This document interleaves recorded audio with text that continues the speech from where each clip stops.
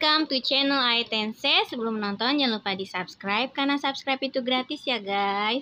Terus jangan lupa diklik loncengnya biar gak ketinggalan sama updatean Mimin. Iklannya jangan di skip buat jajan Mimin. Oke, Mimin doubling aja ya guys. Ini komik baru yang chapter 6.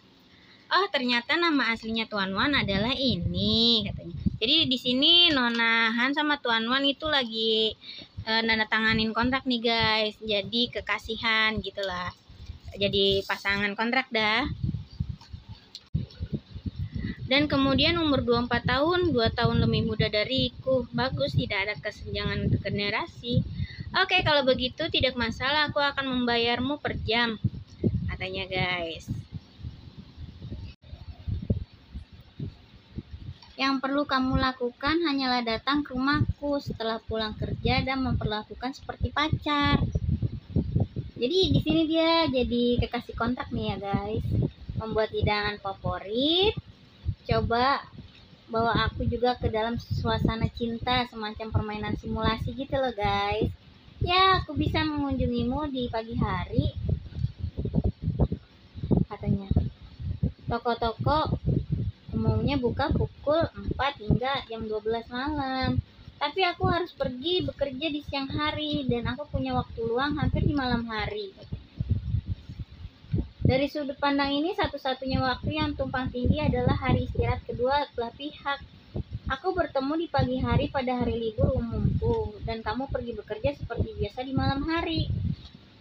Libur umumku menunggu pulang kerja jam 7. Bagaimana kalau makan malam, katanya gitu guys. Maaf.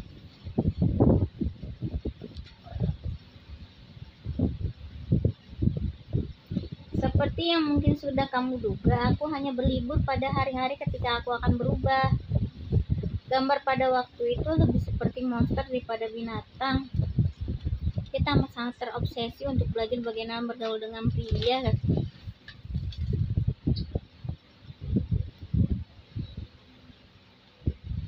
Dari pertama kali kita bertemu di toko. Ngomong-ngomong, apa para pelayan sepertimu hanya perlu diberikan uang? Jadi apapun yang terjadi, kamu tidak akan membuang pelanggan kan? Kenapa bertanya seperti itu? Jadi dia ingat pertama kali ketemu nih guys sama Nonahan nih guys. Selama ada pelanggan yang memasuki toko, kami akan memperlakukannya sebagai putri. Tidak akan memperlakukan hal seperti itu, katanya gitu guys. PR yang tepat akan siap untukmu setiap saat. Terus, apakah kamu bisa?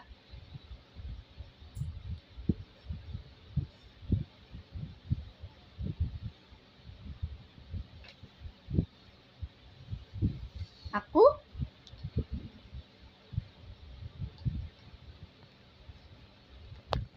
Iya. Ya bisa lah.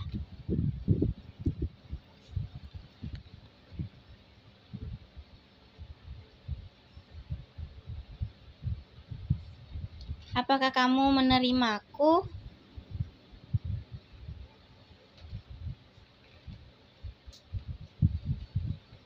Aku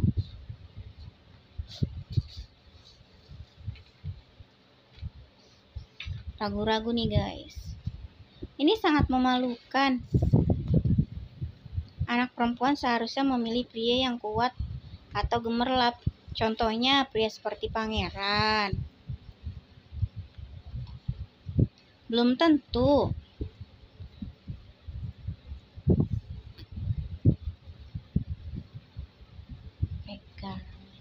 Ada juga yang lebih suka melihat pria terluka menangis.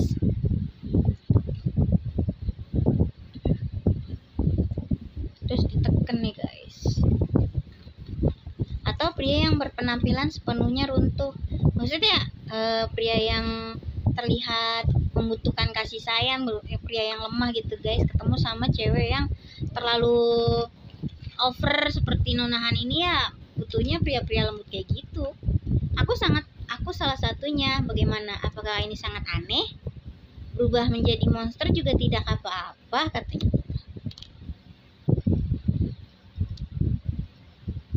Bukankah aku sudah menjelaskannya sebelumnya? Aku juga bukan orang normal.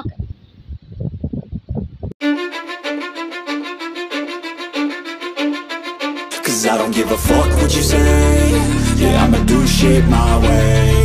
So you can go kick rocks, I'ma stack bricks up, build what I want to make. Yo, I got a lot of shit to say, so I'ma do this every day. I'll be writing things until I'm fucking buried in my grave. 6 feet deep under, but my body won't decay. Cause my messages are timeless, so they'll put them on display. Oh yeah, I rap with a certainty, I have a sense of urgency. A message for eternity, for everyone internally. I had some people burning me, but now they fucking learn to see I ain't the one to fuck with, now they looking nervously. And I don't really care what you think of me respectfully. You can kick rocks if you think you're fucking better, see I will outwork you, turn you to an enemy. Hurt you so bad that you're gonna need some therapy.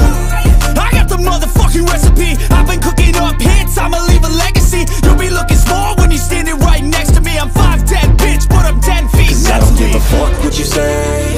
Yeah, I'ma do shit my way. So you can go kick rocks, I'ma stack bricks up, build what I want to make. Cause I don't give a fuck what you say. Yeah, I'ma do shit my way. So you can go kick rocks, I'ma stack bricks up, build what I want to make. Yeah, I'ma do it my way.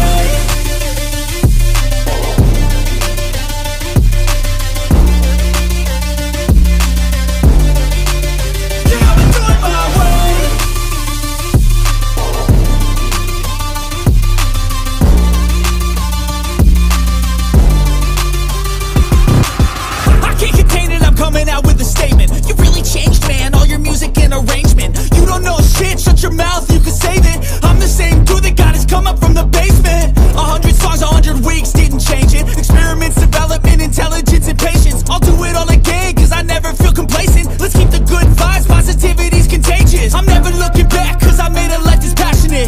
A college graduate suppressing all his talents, yeah. He found a way to go and change, become an advocate. For taking control of your life, go out and battle. And you think you have a dream, then act on it. Get after it, get out your head and fucking capture it. You got one life to master it. Don't give up on your future, we all start losers. We're all late bloomers, gotta struggle through the sewer. What you say, yeah, I'ma do shit my way. So you can go kick rocks, I'ma stack bricks up, build what I want to make. Cause I don't give a fuck what you say. Yeah, I'ma do shit my way. So you can go kick rocks, I'ma stack bricks up, build what I want to make. Yeah, I'ma do it my way.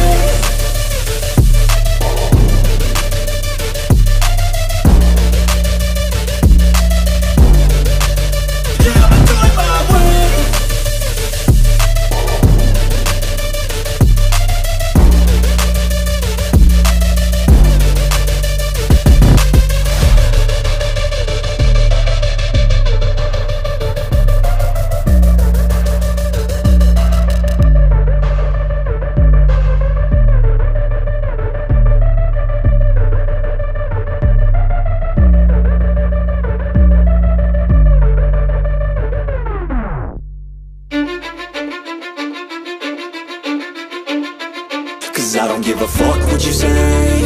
Yeah, I'ma do shit my way. So you can go kick rocks, I'ma stack bricks up, build what I want to make. Yo, I got a lot of shit to say, so I'ma do this every day. I'll be writing things until I'm fucking buried in my grave. 6 feet deep under, but my body won't decay. Cause my messages are timeless, so they'll put them on display. Oh yeah, I rap with a certainty, I have a sense of urgency. A message for eternity, for everyone internally. I had some people burning me, but now they fucking learn to see I ain't the one to fuck with, now they looking nervously. And I don't really care what you think of me respectfully. You can kick rocks if you think you're fucking better, see I will outwork you, turn you to an enemy. Hurt you so bad that you're gonna need some therapy. I got the motherfucking recipe, I've been cooking up hits, I'ma leave a legacy. You'll be looking small when you're standing right next to me. I'm 5'10", bitch, but I'm 10 feet. Cause I don't give a fuck what you say. Yeah, I'ma do shit my way. So you can go kick rocks, I'ma stack bricks up, build what I want to make. Cause I don't give a fuck what you say.